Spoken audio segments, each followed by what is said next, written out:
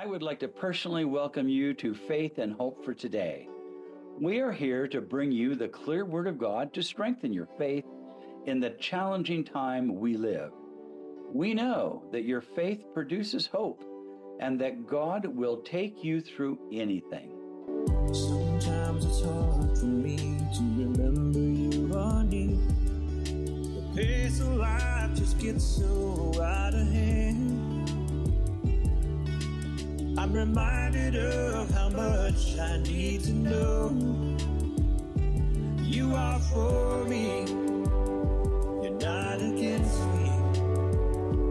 You are with me, I'm not alone. Through all the darkest times and brightest days, I know some things will always stay the same. I'm not alone. Well, it's really great to be in your home again with you today, and we are going to continue our second part of our series on Matthew 25. And today we're going to have some review, and it'll be on the story of the talents that were given out, and I'll review that in just a moment. But I want to take you to our photograph. This is one of those moments on the Pacific Coast, one of those jetties that stick out, and you can see the beautiful trees, and in the foreground, right below it, is a little yellow boat. What maybe if you got close to your screen to the bottom right, the bottom third, happens to be a red kayak over there with someone. Oftentimes these are fishermen or just tourists, or often abalone fishermen. Thank you, Sherry, for just taking us to the ocean for a few moments in one of these beautiful scenes. I hope you enjoy Sherry's pictures. I certainly do. So we have an important conversation with you today. Its title is called The Final Appeal by the Three Investors. So in Matthew 25, let me just review the story briefly. The master calls his three servants. He gives one talent. He gives another one 4 talents. He gives another one 5. And then he is going to challenge them to invest all of those talents. And when he returns, which he says is going to be after a very long time, that he will audit the books. He will examine the books. He will investigate to see what was the benefit returned by his servants. So, as we go through the review, I'm going to show you the value of those talents, but I also want you to understand this. The parable of the talents is not about money. The talents are symbolic of something far more important. The value of the talents reveal the precious value of the master's possessions that he gives personally to be invested. In the story, I want you to understand the value of the wealth that you and I have access to, this very precious wealth. Its purpose is to set in the context between the 10 wedding planners, in which only 5 were successful, and the story of the sheep and the goats, in which only the sheep reap the benefit and the reward. And in between those two parables are the talents. So we must also pay attention to the importance of the audit or the investigation of the returns that are made by the investors. So, the master leaves his wealth in the hands of the 3 to invest. It reads like this. To one he gave 5 talents, to another 2. I said 4 earlier, I should have said 2. That was the audit. And to another 1, each according to his own ability. And he went on his journey. Now, I've already implied that these talents are to the members of the church, but we're each given to our own ability. Did you notice that? And then Jesus made his ascension, and this is a parable to the elect for those who remain until the master returns. And that means that would be for you and for me and all of our friends.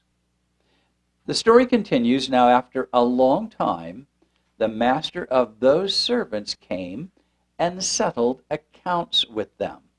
You know, the audit is an investigation that reveals the return on the investment. There is to be an investigation or an audit by Christ. He comes and returns as the master, and the audit reveals what we have done with the precious things that belong to the master that he's gifted to us personally. I would say as a church, as individuals in the church. So this becomes then a very important parable for you and me as we live closer to the end of time. So now, after a long time, he returns. Here's the audit. Here's what the audit is going to reveal. If the 63 pounds of a talent was silver, 1 talent would have been worth $22,428. 4 talents, about $89,000, but the 10 talents would be worth $250,000.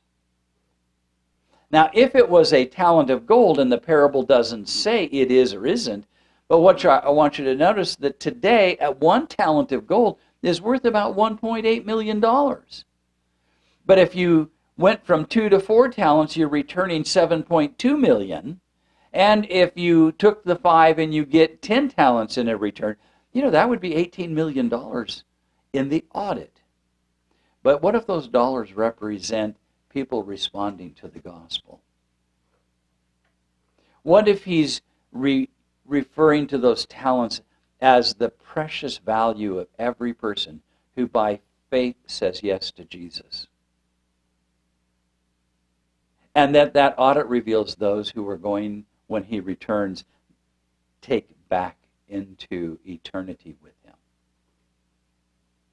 So that audit reveals our return with the master's precious valuables, I should say. Now, in the parable, any investment gives a return. Any investment. What I'm trying to say to you is that it is impossible to lose any money on investing the master's possessions. And if that possessions is people, then any investment you make by putting the treasures of Christ out into humanity, it always brings a return.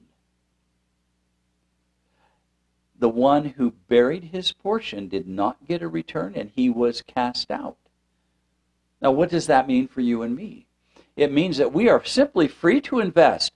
There's going to be an audit and investigation into what was invested or not invested. In other words, if you just accept the truth of Jesus into your life and do absolutely nothing, when the audit is done, it reveals that you kept it all to yourself. And it would make you just as selfish as the goats in the judgment story. What I'm trying to say to you is, you take anything that you have received from Christ and you invest it in this world anywhere, you are guaranteed a return. And you do not want to be one of those who experiences the consequence of never sharing the truths that are so precious in Christ.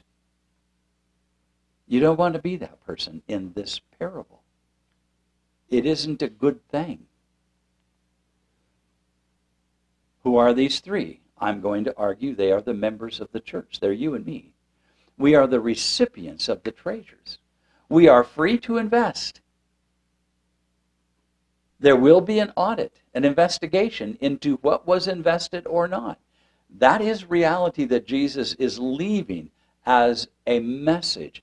You share anything of the master, it never returns to him void or empty. In the parable, if you invest, it is a guaranteed return in some manner. And maybe you and I never see the return of all of those investments.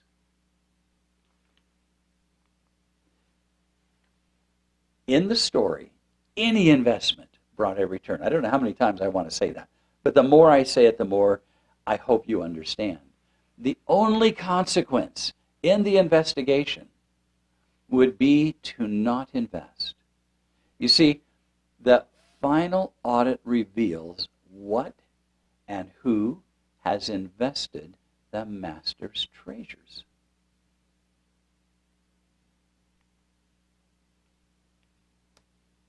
The review is over. Let's get now into the important of those treasures. Let's talk about the Christian life, and I want to pose two questions for you to ponder. First, what is important to God? In the parable, what is important to him? That he is willing to give you what is precious to him? As precious as gold or silver, or maybe more? What does God want us to know about the judgment? That there will be a return on your investment. Did you catch that in the parable? I hope that changes and paints a more beautiful picture of the judgment for you. That in the whole of your life, just sharing God's love, kindness, caring for others, reaching out and helping another human being is guaranteed a return to God in the story of the talents. The Apostle Paul wrote a letter to help the early Christians have a deeper and greater understanding of their new life. Now, I shared this with you when we covered the parable the first time, but let me read it to you again. To whom God willed to make known what is the riches of the glory of this mystery among the Gentiles. Did you catch the word, the riches of the glory of this mystery? The immense value and wealth? Paul defines it as Christ in you, the hope of glory. That is one of the richest things in the kingdom of God you could possibly encounter. It's an amazing thing that has unlimited value and wealth. Now let me go on to Colossians 1:28. Paul writes to the church at Coloss, we proclaim him, admonishing every person and teaching everyone with all wisdom. That's investment language. Why? And then he continues, so that we may present each one complete in Christ. And I'm going to state, to be complete is to be ready for the judgment, because in Christ you are made complete. In Christ you have the riches of this mystery, Christ in you, to spread to the entire world in your whole Christian life, guaranteeing a return. I wish that every member of every single Christian church could embrace this simple truth, that if we corporately, as religious bodies, irregardless of the name over the door of the church, were to invest the grace and kindness of Christ in this world, there would be a phenomenal return. That would be exciting, wouldn't it? Romans 1:16 and 17, I want to develop this further for you. Paul writes, I am not ashamed of the gospel, for it is, now notice the value here, it is the power of God for salvation to everyone who believes. The gospel puts God's power in your heart and in your hand as a believer. To the Jew first, and also to the Gentile or to the Greek, as it reads in the text. The Greek was what they called Gentiles in that time. Verse 17, for in it, that is the gospel, that's in your possession, the righteousness of God is revealed from faith to greater faith. That's what faith to faith means. That there's no end to the growth of faith.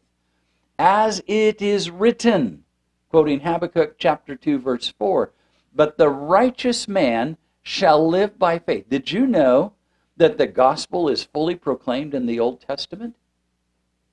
That the righteous man shall live by faith?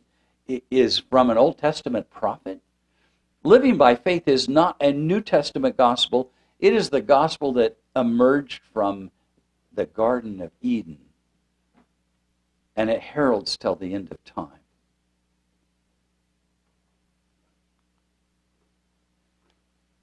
Verses 21 and 22, Romans 3.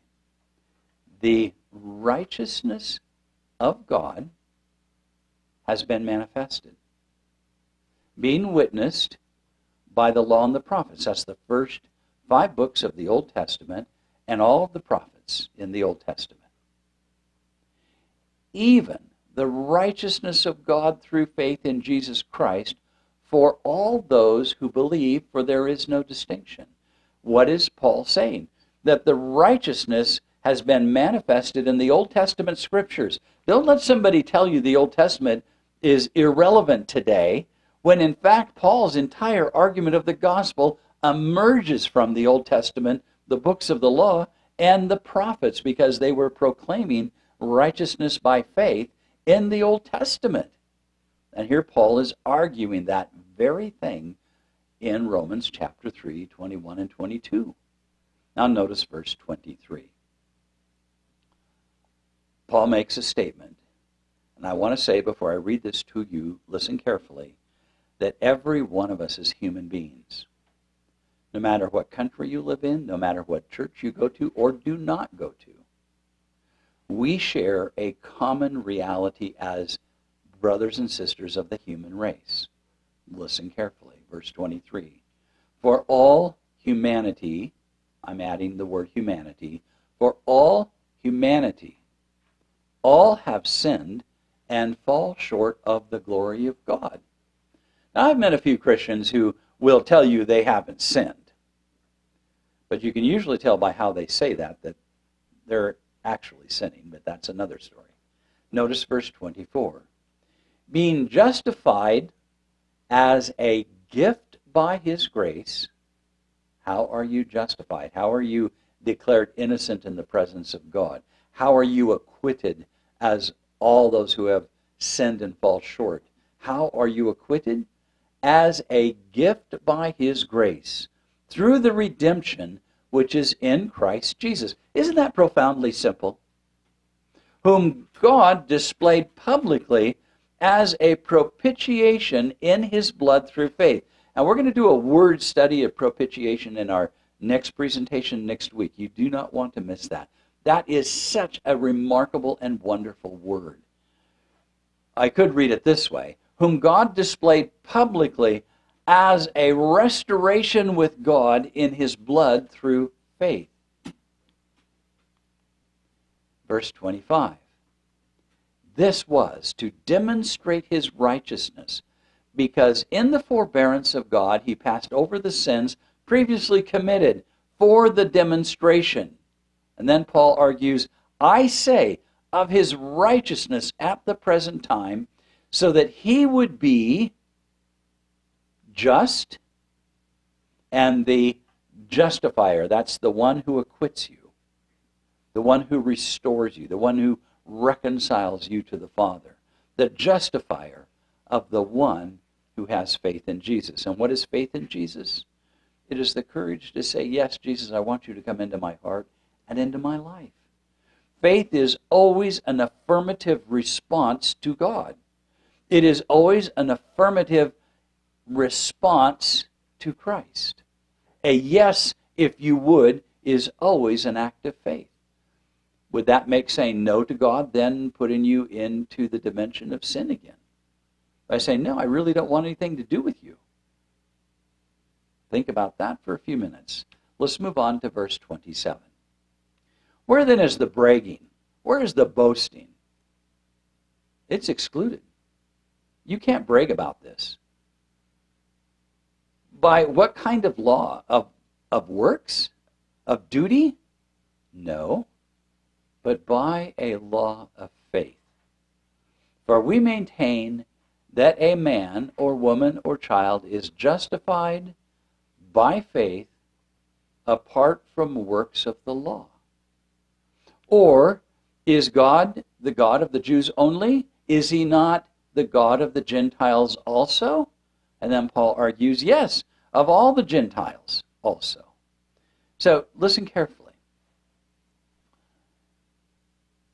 If you're saying yes to God as an act of faith, every yes to God is an act of obedience. If God says love your neighbor as yourself and you say yes, and you accept God's love to give it away freely to invest it in others, you are in harmony with the law of God. At the same time, you are living under the law of faith, an affirmative response. Verse 30. Since indeed God, who will justify the circumcised by faith and the uncircumcised through faith, is one. Do we nullify the law through faith? May it never be. On the contrary, we establish the law. And that's what I was just saying to you. Every affirmative response to God is an act of obedience to God, hence establishing the law of love to God and love to your neighbor, which is described in detail as the Ten Commandments, God's holy law. Love to God, the first four. Love to humanity, your neighbor, to other human beings, the last six. Isn't that just beautiful? It is such a profound and exciting truth. Now notice verse 4 in Ephesians 2.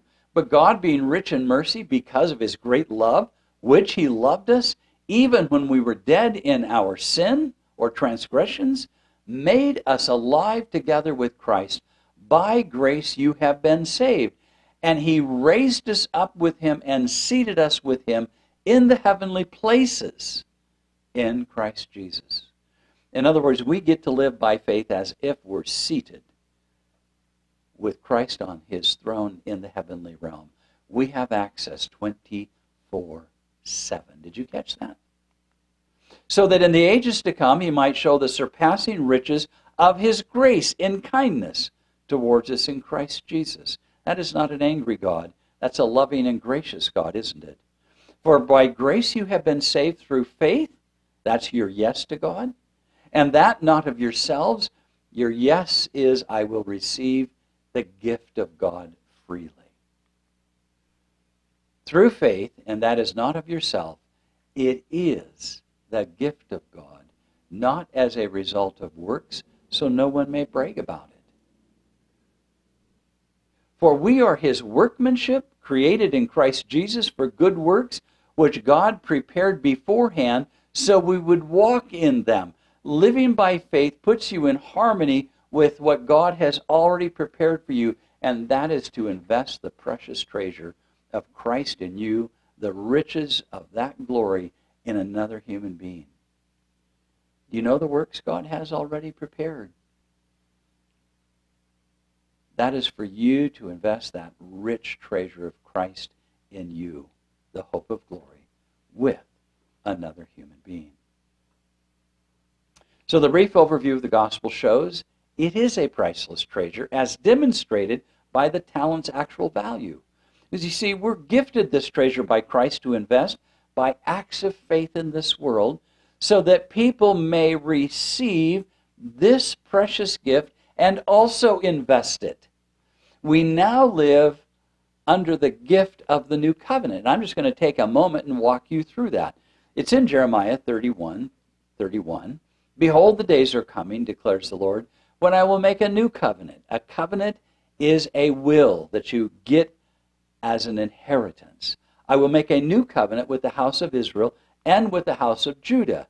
Verse 33. But this is the covenant I will make with the house of Israel after those days, declares the Lord. I will put my laws within them and on their heart. I will write it. I will be their God, and they shall be my people. By faith, accepting Christ into your life brings you in harmony with the law written on your heart. So every act of love to God is a response to what God wrote in the new covenant. Every response to another human being is what God has written on your heart to define that you are truly his person. Hebrews 9:15 reads it this way. For this reason, he is the mediator of a new covenant. I've added a new will. So that since a death has taken place for the redemption of the transgressions that were committed under the first covenant, that's the cross, those who have been called may receive the promise of eternal inheritance. We are living under the new covenant, or a will that gives us an eternal inheritance, which is Christ in you, the hope of glory. This is part of the great wealth of Jesus, your eternal life gifted to you. I have just one challenge for you. Please do not refuse the gift. Look, the Holy Spirit is at work in this world. But what is the Holy Spirit's job? It is to reveal to us the truth of God's grace, of his mercy, to reveal to us the riches of the gift of Christ, who has reconciled you back to a whole relationship with the Father. And I'm going to argue this. If a person will simply not refuse it, now what do I mean by that? Please do not present the gospel as choose it today or you're lost. Present the gospel so that it remains open-ended, that a person may grow into that acceptance.